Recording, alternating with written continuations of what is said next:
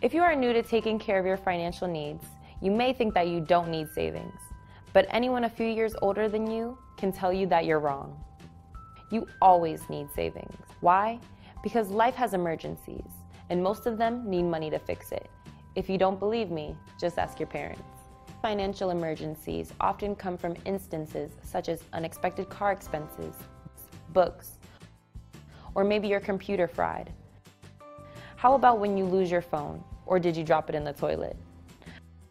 How about the time when your roommate needs to get bailed out of jail? You laugh, but it happens. You may even experience a loss of income due to illness or even unexpected changes at work. These things happen.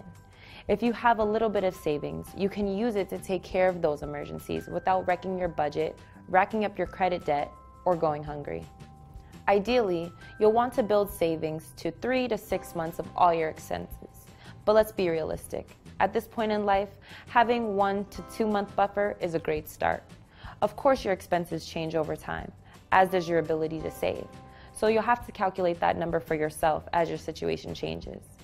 Be sure to include housing, utilities, debt, obligations, insurance, transportation, and food. Here's how some modest numbers add up to your savings account. Quick math states that saving $10 a week equals over $500 a year. That's easy to accomplish. Save $15 a week and you're at $780 a year. Save $20 a week and now you're over $1,000 a year. You can see how this adds up quickly with a little effort. While we're on the topic of savings, remember the old adage, a penny saved is a penny earned. That means that by saving the money you already have by looking for value and shopping carefully is the same as earning more money. In the end, it's in your pocket rather than traded away for purchase.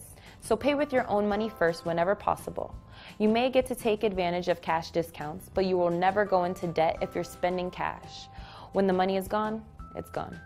There are many ways to save money, and while we're on the subject, don't gamble with it. Gambling is not a reliable source of income because it's set up so the house always wins over the long term. As a student, you can lose more than your rent money. Your education might be in jeopardy. Gambling is against school policy and is illegal on school property. Don't risk the consequences that come with it. Do yourself a favor and just avoid gambling completely.